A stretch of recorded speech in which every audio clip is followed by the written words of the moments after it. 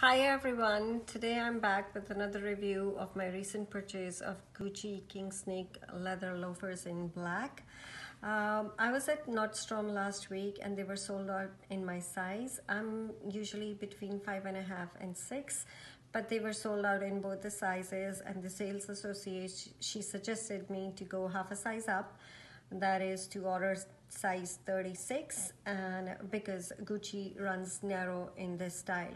So I ordered size 6 in the store and waited all this time to get them, but I received the shipment yesterday and I'm not happy with the results. So I don't know what's going on with Nordstrom lately. They sent me the shoe. Here is the box, so you can see the low sense. This is the dust bag for the shoes. Now I am unwrapping them so you can see in a bit what I actually mean. So these are Gucci Yoko leather snake loafers in black. You can see the king snake applique that's going around the shoe, and then it has the Gucci standard, double G buckle on blue and red web. And the height of the heel is 1.3 inches with gold studs, and the shoe has one more functionality which I really liked, and that the back of the heel, you can wear it it can be worn heel down or heel up. So that is the feature which really attracted me, and I felt that okay, it would be great. But when I opened the box, the shoe came exactly like this. There was no stuffing inside, which could help maintaining the form of the shoe. And when I pulled the shoe out of the box, I was really upset. I'll give you a closer look. Let me zoom in. So you can see here we have already wrinkles and lines built in.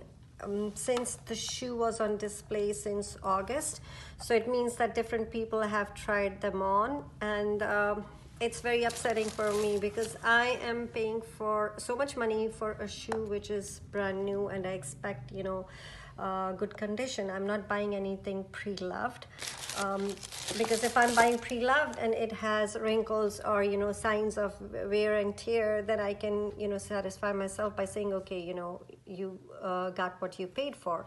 But here I paid the whole full amount, and these are the results. So here, if I zoom in, you can see that little threads are popping up on this side, and the same thing goes on the other side. I have not worn them even once, and it's already showing signs of wear and tear.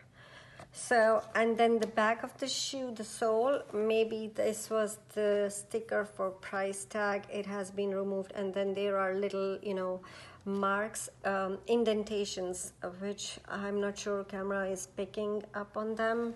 One is right here, but overall I'm not happy with the quality. So I decided that I'm going to take them back today to Nordstrom. I'm returning them back, and I might buy them from Neiman Marcus because I was looking on internet and they do have my size. But again, it depends upon the look and the quality of the shoe. If they are in excellent condition, I might buy from them. Otherwise, I'm thinking of buying Stuart Weitzman over the knee, lace up, the new ones, designed from Bloomingdale's. So let's see what happens. Thank you so much for watching my review, and please give me a thumbs up if you like it, and do subscribe. I will see you in my next video. Thank you so much, and take care.